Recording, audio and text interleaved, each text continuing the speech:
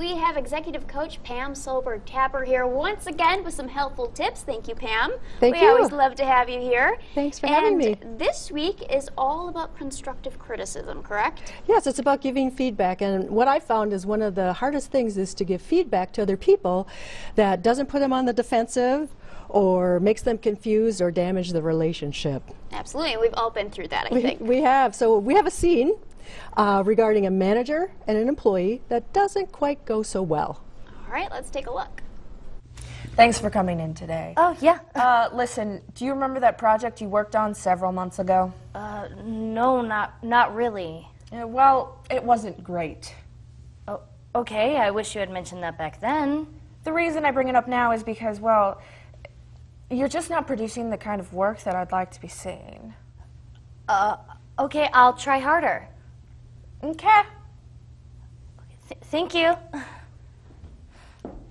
Work on that.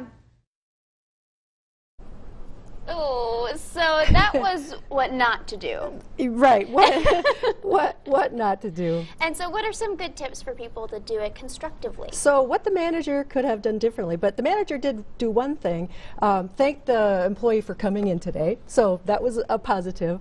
But what we recommend is to focus on the what, not the who. So if you notice, the manager said, you're not producing. That can put people on the defensive. Oh, yeah. So the what is actually the problem, the quality of work. So instead, the manager could have said, we're here today to talk about the quality of work for these reasons, maybe a customer complaint or something like that. So you're focusing on the problem, not the person. And then something else I noticed the manager said, you know, a few months ago, that it happened a while back. Yes, and what we want to do with feedback is to give it as soon as possible after the event.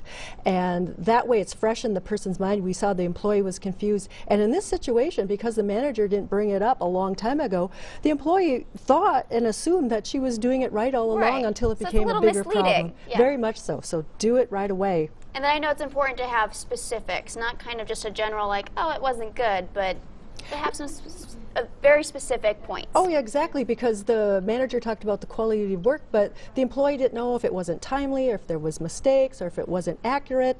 So being specific, you can't fix it if you don't know exactly what it is. And then I have to imagine it's important to hear both sides, to listen. Absolutely. Yeah, the employee never got to say what exactly was going on. It could have been that the instructions weren't clear, which is the manager's responsibility, or maybe they didn't have enough time or enough information to do the work properly. So hear from the employee.